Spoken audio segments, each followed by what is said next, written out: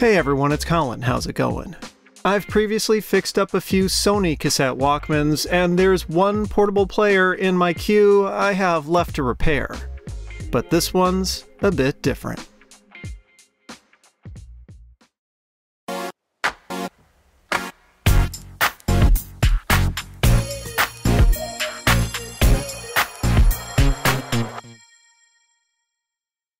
Instead of another Sony model, I picked up a Panasonic RQ-SX20. It was released in 1997 as a mid-range model in its lineup.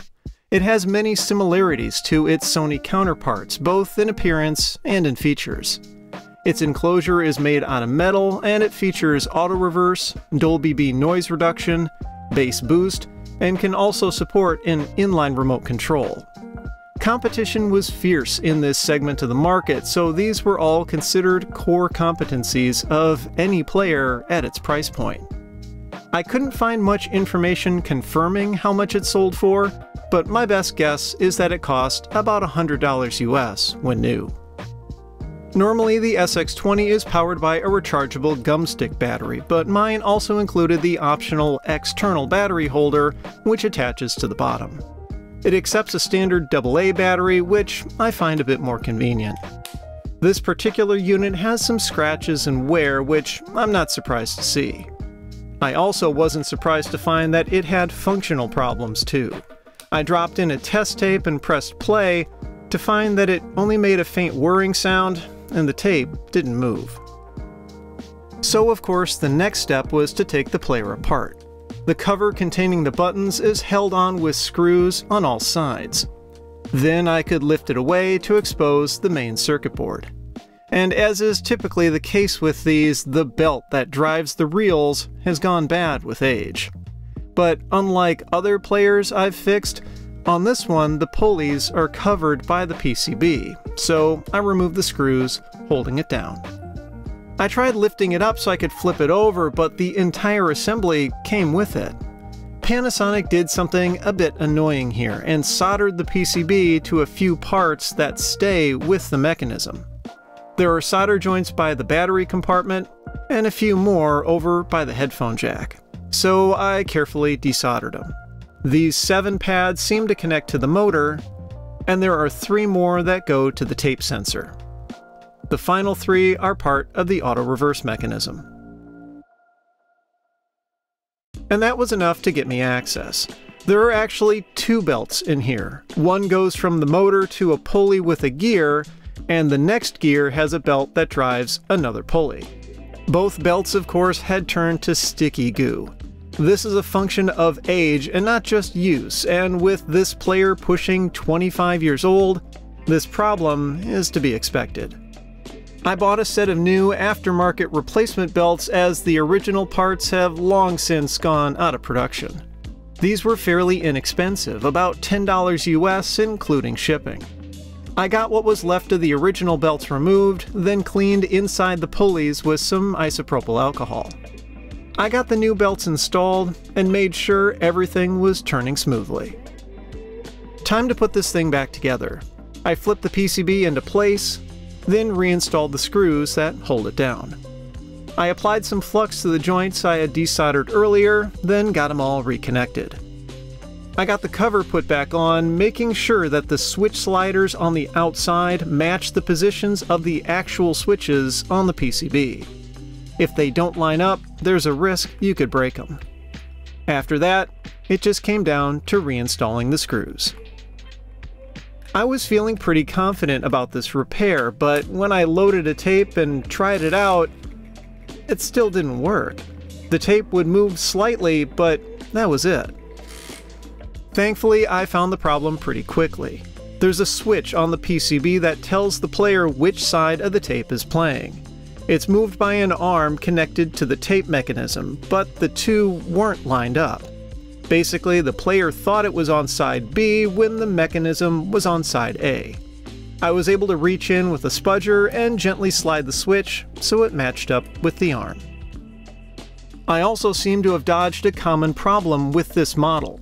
There's a clutch assembly connected to the main gear, and often its retaining clip gets cracked with age, which prevents the tape transport from working. Mine happened to be fine, but if it wasn't, there are replacements available that are made from brass, so the issue won't happen again. Just for good measure, I cleaned the tape head and cap stands with a swab and some alcohol. They weren't overly dirty, but like the exterior of this SX20, they'd definitely seen some use. I put the player back together and was relieved to find that it was playing tapes now, as it should.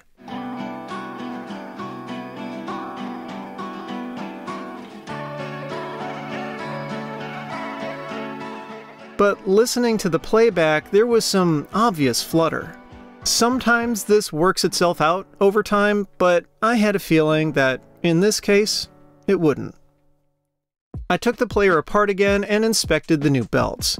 It didn't take long to find the culprit. I noticed that as the belt went around the motor, it wobbled. This would be enough to cause the speed of the gears to vary and generate the flutter. And the wobble was likely due to some residue left on the motor pulley from the old belt. I must have missed some when cleaning it. So I took the new belt off and tried to clean it again. I stuffed an alcohol wipe in the gap and pressed it against the spindle with a screwdriver while spinning the motor. And indeed, I was still pulling belt residue from inside it. After the wipe started coming out of the pulley clean, I put the belt back on and found it was running smoothly. I reassembled and tested the player again, but now it was worse than before. Playback was much slower than it should have been, and turning the motor adjustment trimmer didn't get it back to the speed it should be.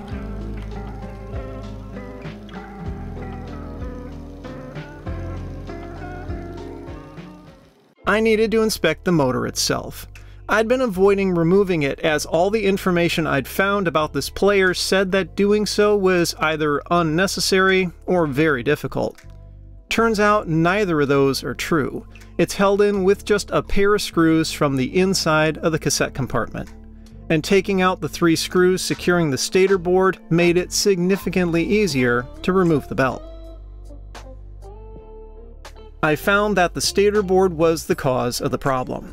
It consists of 6 electromagnetic coils that energize in sequence to spin the motor pulley. Closer inspection revealed that one of the coils was damaged. I must have accidentally stabbed it with the screwdriver while trying to clean the remains of the old belt. With this one out of commission, the motor likely couldn't maintain the correct speed. I looked online for a replacement motor and came across a listing on AliExpress.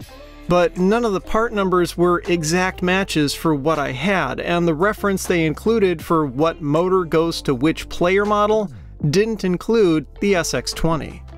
I could have rolled the dice and bought a couple of different models to see if one would work, but I took a more surefire approach and just bought another SX20. I had found it on Yahoo Auctions Japan listed as a parts unit, but cosmetically it was in excellent shape.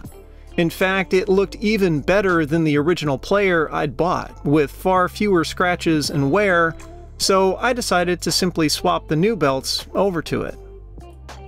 As expected, the belts on this one were in rough shape too. Thankfully, they came off in larger pieces and didn't seem to stick to the pulleys as much. To keep from repeating my prior mistake, I took the motor out of the player, then disassembled it.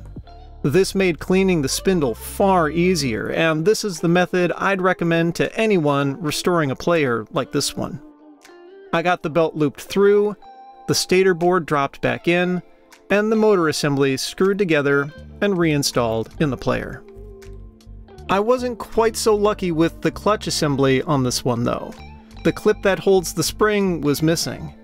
Thankfully, I was able to carefully remove the clip from the first SX20 and snap it into place on the new one. After resoldering the connections on the PCB, I tested the player, but nothing. The motor would sometimes turn a tiny bit, but that was it. What was wrong this time?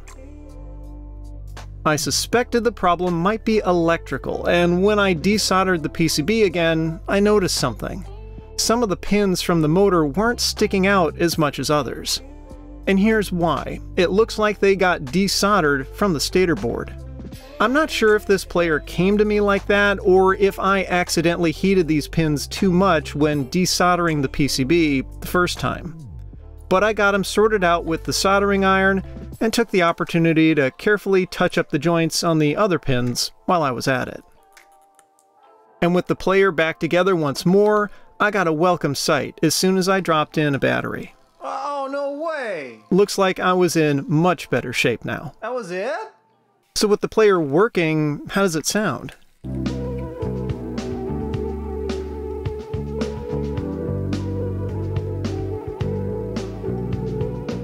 Overall, pretty good, though there's still a little flutter to the playback.